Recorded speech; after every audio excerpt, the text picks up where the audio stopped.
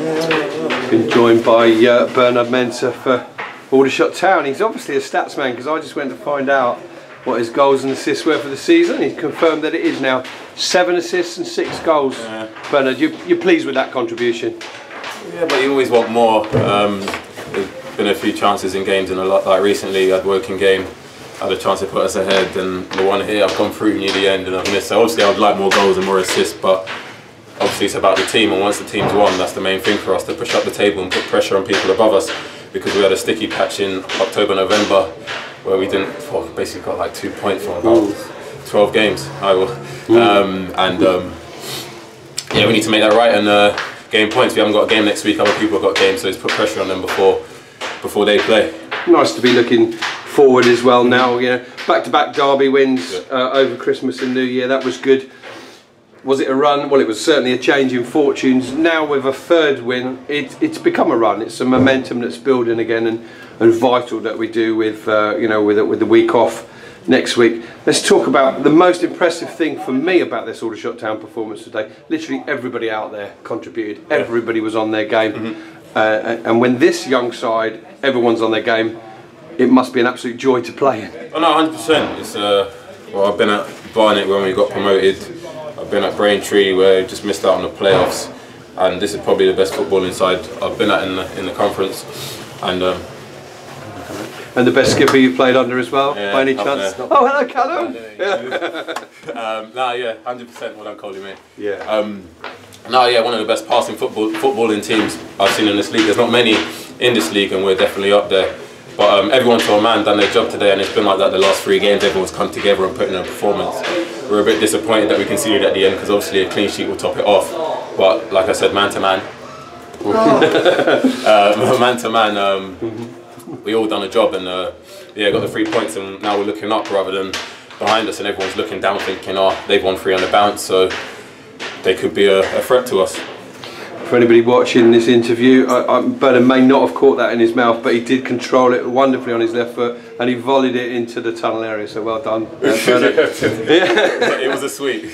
Yeah. Now, a lot of Aldershot Town supporters talk about the passion and the hunger in this side, very often typified by Jake and his runs to the East Bank and the fist pumping. But I've noticed something as well. I think if there's one other player I'd pick out that really hates it when we lose, and really enjoys a win, it's yourself, isn't it? Your passion is very clear for all to see. Yeah, I hate losing, like in anything. Play what, basketball, chess, any game, I hate losing. And I mean, you can see it when we score. I think I celebrate more than the person who scored, and when we lose, I'm probably one of the most like down people for the next couple of days. But like I said, we won 3 on the bounce, and the morale on the team's really high, and hopefully we can take that into, I think it's Gateshead in a couple of weeks' time, where obviously they're trying to push up as well. So hopefully we can put in a great performance again over there, and come back here and please our fans. Like I said, the fans are really good for us. They push us on, both Woking games, the turnout home and away. I think we had more fans than them away,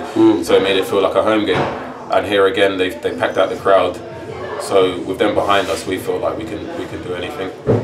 I was asked recently, you know, what was kind of the USP, if you like, of this Aldershot Town side, and I said, well, it's packed full. There are some experienced players, of course, but it's packed full of young, hungry players. Now, in Dion, in Kundai, in yourself, and in Idris. 4 players who've all been at bigger clubs, you know, that have come through the academy systems. But the thing that stands out for me is, no matter that you've dropped a level, you're all absolutely loving your football. And that's all you really want, isn't it? No, yeah, that's one of the main reasons I came here, to play and to fall in love with football again. Obviously, being at Watford was great, but there were so many players there that you weren't going to get a chance. And coming here with the gaffer and the boys, everyone's loving their football, and we say we're inexperienced. I'd say I'm one of the most experienced in the dressing room. I've played at this level, well, for 3 seasons pretty much, and no, Dion's come in. You just look younger than you are, obviously. Well, 22, so yeah. No, but so yeah, still young. But obviously, I've played at this level before, so I know what to expect. But the boys have taken to it well. I mean, Kundai's come in. This is his first, well, professional season, I guess, or half season even, and he's taken to it really well. And Dion's come in, hasn't looked out of place. Idris started off at 16, now he's 17. none of them look out of place, and if we keep going the way we're going to mature together and become a real force, hopefully.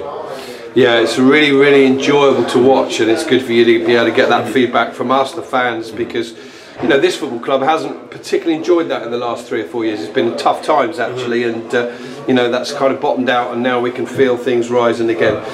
Shots consolidated 7th position today. There's some good sides above us. It's going to be, I mean, make no mistakes, it's going to be mightily hard to try and penetrate further up the table, and I guess the capabilities there, but what we really need is the consistency. No, 100%. We were consistent at the start of the season, fell off, and now we're starting to pick up back again. But the main thing for us, we've got quite a few of the teams above us at home. We've got Lincoln at home, we've got Barrow at home, and a couple of others at home because we played them away.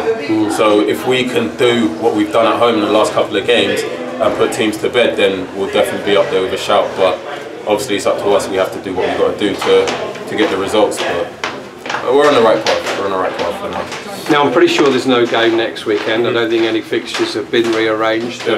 Any idea what the situation is for you players? Will you actually obviously train hard during the week and then maybe be given the weekend off to do? I'm going to Dubai. You're going to Dubai? Yeah, I'm going to go to Dubai. Yeah, it's too cold here, so hopefully the gaffer gives us a whole week off and I'm flying to Dubai. Yeah. I'll bring Sham with me.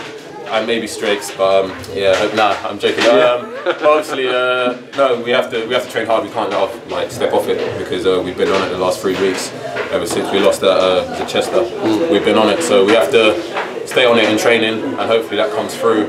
And we perform again at Gateshead. We've got a week off, but we can't take our foot off it because once we're ahead, we can't let it slip because there's teams wanting to catch us and there's teams above us that's trying to pull away from us. So we have to keep our foot on the gas and hopefully repeat performance at Gateshead, and we'll take the 3 points there and move on.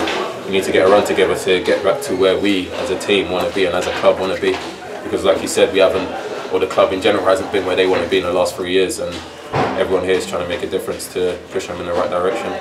Could sum it up any better than that, Bernard. Thank you for joining us. Thanks for another great enjoyable performance. We'll see you up at Gateshead.